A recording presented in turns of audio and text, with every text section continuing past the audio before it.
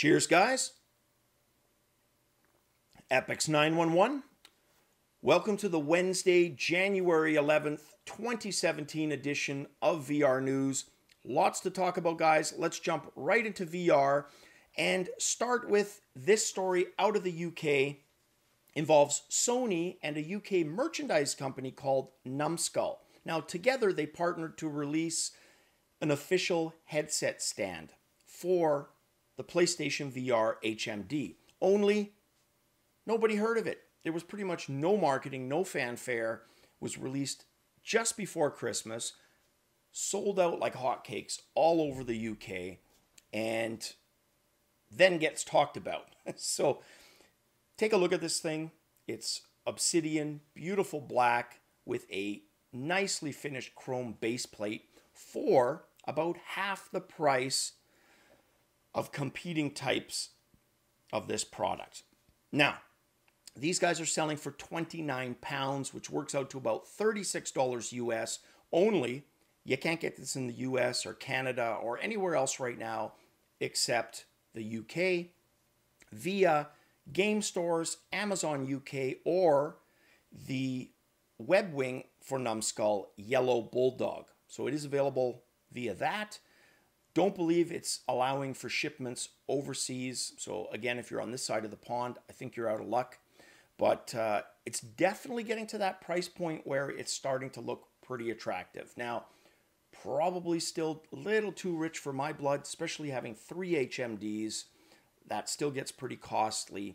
We've had that discussion when I last talked about a product like this. Some of you mentioned, look, you can get a piece of wood and styrofoam head, paint it black, and there you are. Yeah, it's not going to look as good, but I get your point. And again, it's just a little too rich for my blood at this point. But if the aesthetics of that are super important, yeah, it's going to be a good investment. For me, I got nice space on a bookshelf. When they're done serving as props, on the shelf they go. Everyone's happy, including my wallet. Now, next story, Ximmerse offering mobile VR tracking starting at $99. Now, these guys at CES were able to show their technology to one of the writers at Upload VR. And they've got two solutions that they're working on. They're working on an outside-in tracking and an inside-out tracking. He got to try both. The outside-in tracking is designed for Gear VR type headsets. Specifically, this test for the Gear VR, which we know has no positional tracking. So what their product does is it provides positional tracking for those mobile solutions, outside-in variety. So what it does is it has a camera that scans 120-degree field of view, 3 by 3 meters, so roughly 9 by 9 feet.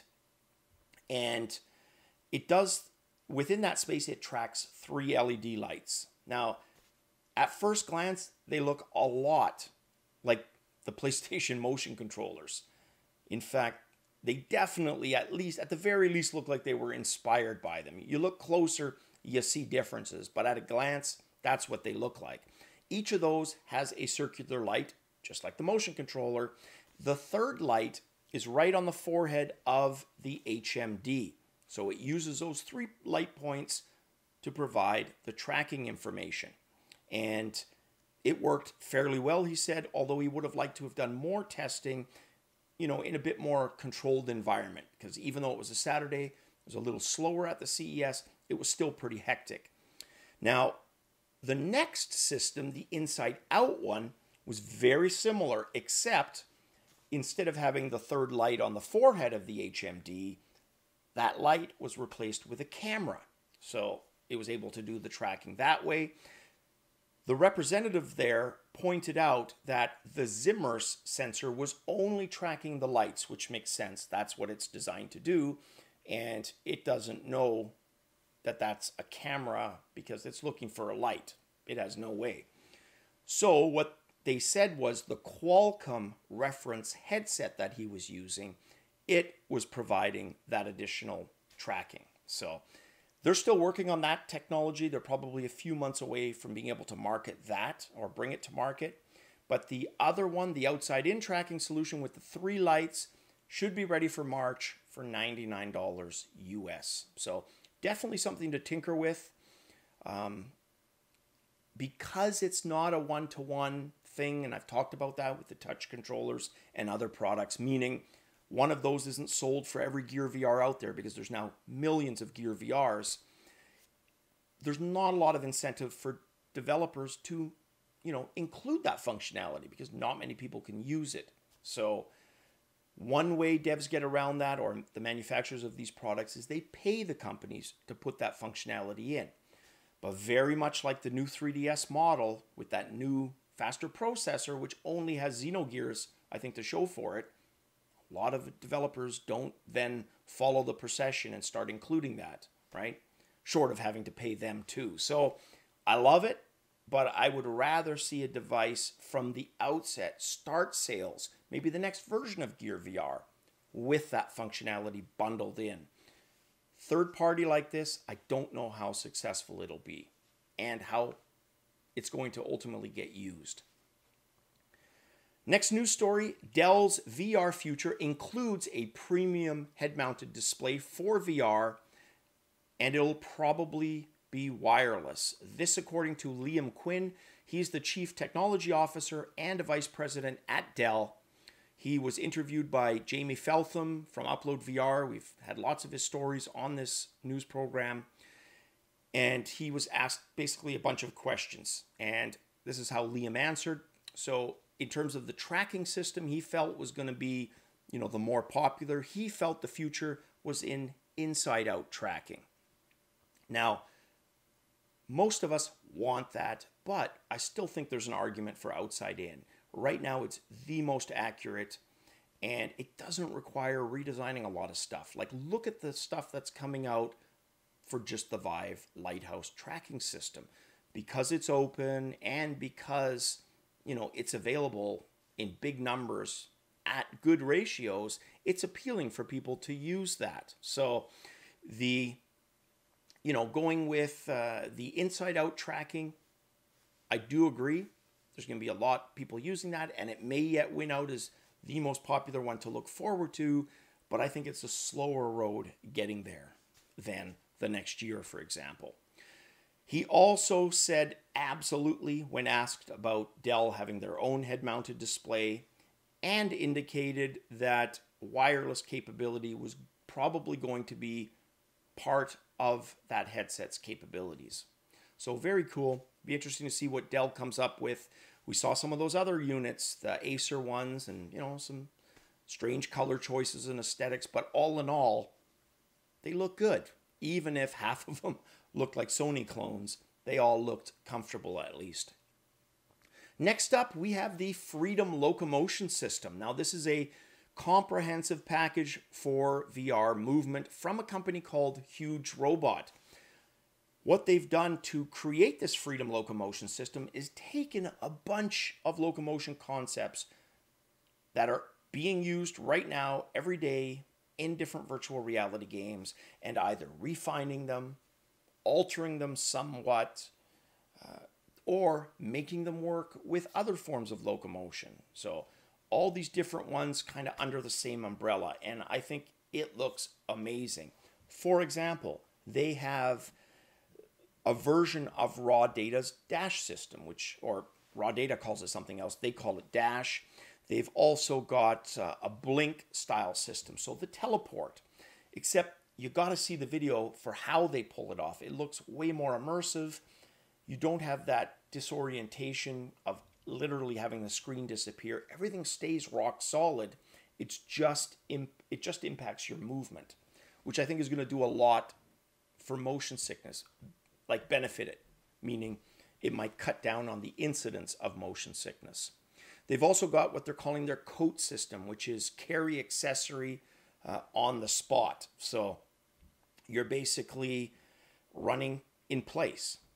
And yeah, it's kind of dorky to do, and it looks dorky, but super effective. For me, for example, I used it heavily playing Doom 3, the Vive version. It's got that smooth locomotion. I never got motion sick with it, but it felt more natural to me, like I was really walking around when I was walking in place. And that's what I did. It just added a lot to it. So I think they're on the right track with that system. What I really like is a gesture-based turning. So a combination of a hand gesture, so it's part tracking and I think part controller command. It was just like a little subtle flick of the wrist.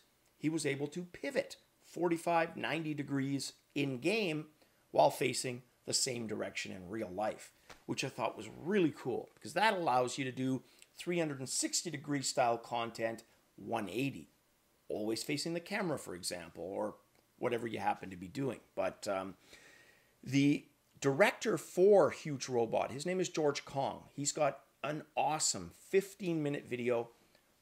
All the stuff I've talked about and more. He goes into detail, but he doesn't do it in a way that's hard to follow. And I love what he says about the challenges of VR locomotion and how they plan as a company to overcome them. So check that out. Link in the description below.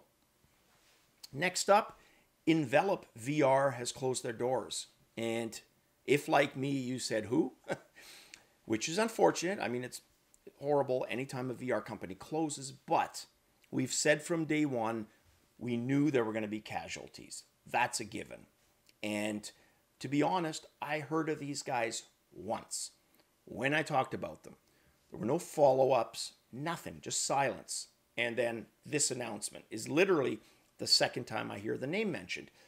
Unlike software that they were kind of competing with, virtual desktop, big screen, which I heard about almost on a weekly basis, would log into to see features, test them out that were announced, etc.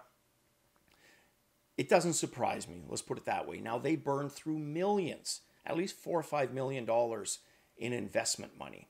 Granted, payroll goes very quick. You have a dozen engineers, for example, or say half a dozen, plus some programmers. You can go through $1 million salary per year easily. So that's $1 million of your investment money just for a year. Also, probably very clear, they had no revenue model. They had no way to be self-sufficient with this. It was pretty much probably all being pumped into R&D with, at the end of the day, nothing to show for it. Nothing coming back. No positive cash flow out of this. So, yes, it's unfortunate, but that's reality. Next news story. Sennheiser has a $1,700 microphone, and it is called the Ambio VR microphone. It's their first foray into 3D audio and weighs about 400 grams. It has 4 cardioids inside. In fact, when I saw it out of the corner of my eye, the first picture I saw, it looked gold. And I'll explain. And my next thought was, okay, that's why it's $1,700. It's some kind of jewelry microphone thingy. No, that never gets seen. It was gold underneath. Once you take the microphone sheath off, the cardioids themselves, the 4 that make that up, where you talk into, they were gold colored, right? So the Blue Yeti, I believe, has 3 cardioids. This unit has 4, the Sennheiser. It does omnidirectional, stereo, etc. You can use it for podcasts, group chats, and like I said, it provides 3D audio. You get it as a kit with the microphone, a set of balanced XLR cables, Rycote suspension mount, foam windshield, and access to the company's proprietary A-B format encoder. So all of that for the $1,700.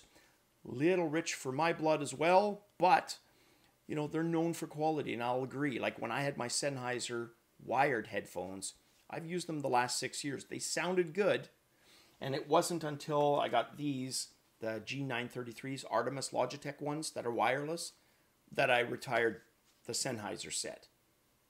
But I got to admit, my first thought was, why didn't I do this 2 years ago, right? Because I'm really enjoying the wireless. Just being able to get up is awesome. In fact, the first few times I had that paranoia, crap, cord, and then realized, yeah, there's no cord, right? Next news story, Jules Erbach of OTOY. highlights Unity plugin capability with their Octane renderer. We talked about this a few months ago. It was awesome then. It's still awesome. Their render software is able to take real life footage, pictures, and convert that very quickly and efficiently into a 3D VR capable environment. And the way it does that is just super impressive. Now, like the George Kong video, Jules also has a video where he explains a lot of this. And as with George, he does it in fairly layman's terms. I mean, there's some stuff on there, industry stuff, that I had no idea, like the scene baking. Baking to me is pastries. So I had no idea what the hell he was talking about till I watched it and I realized it was more of a rendering type thing. Now, as far as the abilities, what their claim is the turnaround time for development. So to do what they can do would normally take days, weeks of rendering. With theirs, you can do a lot of that on the fly at a much higher quality with a lot of engine effects thrown in. In fact, they have one feature called path tracing, which is an extension of ray tracing.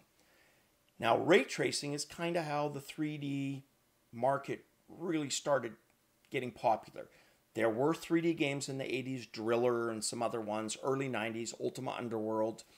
But it wasn't until Wolfenstein and Doom, which were 2.5D, not really true 3D, but they kind of had that ray tracing going on. And now it's almost come full circle, because with this, they're able to more efficiently, compared to rasterization, like most 3D engines use, they're able to use simulated light paths to build up that information. And the end result is stunning. And this can produce effects like diffuse color bleeding, glossy reflections, soft shadows, etc. Take a look at the video. Looks bloody amazing. All right, guys, that's it for the news tonight. Little late, my apologies. Hope you guys are having a kick-ass week. Cheers as always, and definitely catch you guys on the VR flip side.